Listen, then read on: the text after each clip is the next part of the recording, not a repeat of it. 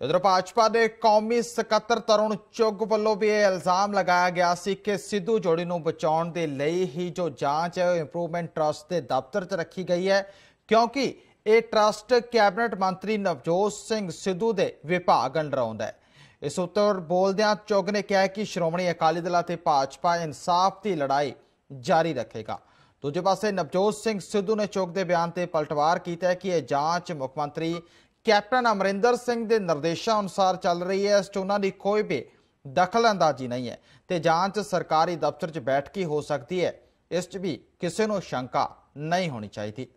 Commission हर हालत उन्हां लोगों को बचाने लगा है जिन्हां ने अमृतसर च एक दूजा जलियांवाला बाग बनाया है।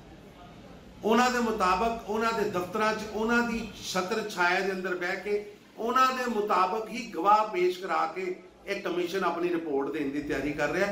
अंदर वो लिखा जा रहा है जो नवजोत सिंह सिद्धू नूं सूट करता है, अंदर वो लिखा जा रहा है जो राहुल गांधी ने निर्देश दिता है कि हर हालत सिद्धू दंपति नूं और मिठू नूं बचाया जाए, वो अंदर लिखा जा रहा है। इस पिछे एक कमीशन एक कैबिनेट मिनिस्टर की इंक्वायरी एक लोकल कमिश्नर कितों कर सकता है।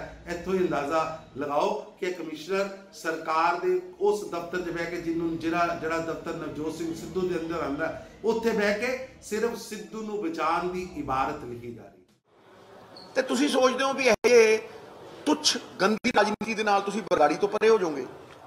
नहीं हो सकते। मैं पहले दिन हथ बन के कहा सीगा भाई लाशां ते राजनीति ना करो, हादसा है इहनूं एक्सीडेंट लईए।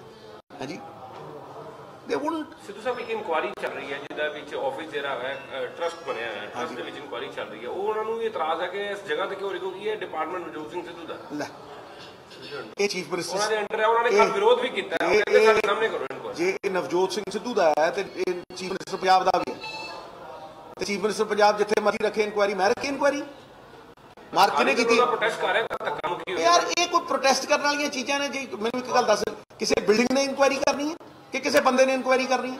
भाई ये इत्थे रख लो।